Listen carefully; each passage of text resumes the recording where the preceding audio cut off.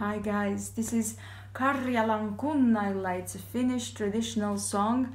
I am sorry for my two Finnish friends that are going to watch this for not doing the pronunciation too well because I didn't understand my own handwriting, you know? So I might have done some bad things. Anyway, the song is extremely beautiful. I have first heard it in Ensiferum's Finnish medley, and then I searched it and I found it in so many ways, in so many presentations with instrumental, just pure cantele cover, only vocal cover. No, what?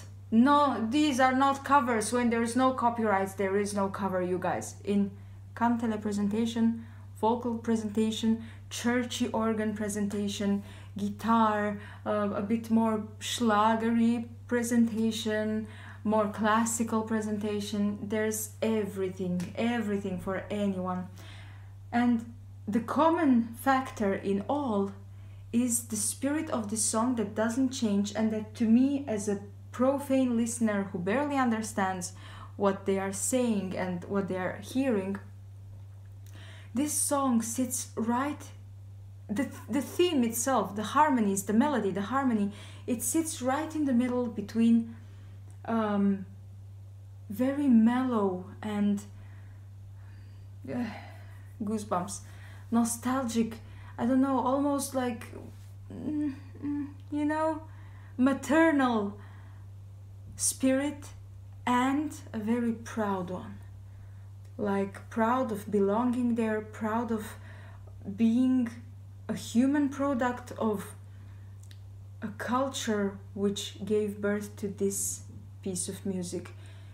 It's very unique to be demure and soft and proud, not in an exhibitive way, not in an in-your-face way, but very rooted and proud of being rooted, if it makes sense. That's what I feel with my ears, not with my brain, because I don't know what it says. It's Karelian Hills, I think, the title, and I think it's praising the nature and like communion between human soul and nature, thematic family.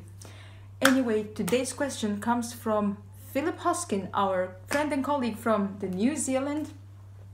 He loves motorcycle rides and competitions, and his favorite artist is Jasmine Kane, whose concerts he wants to see. And he asked, what is one thing on your bucket list that you want to do in your life? My own answer says that I don't have a bucket list, not in the way that I have seen bucket lists being presented on the internet and the way people talk about them, like I have to see this place before I die, or I have to go bungee jumping before I die.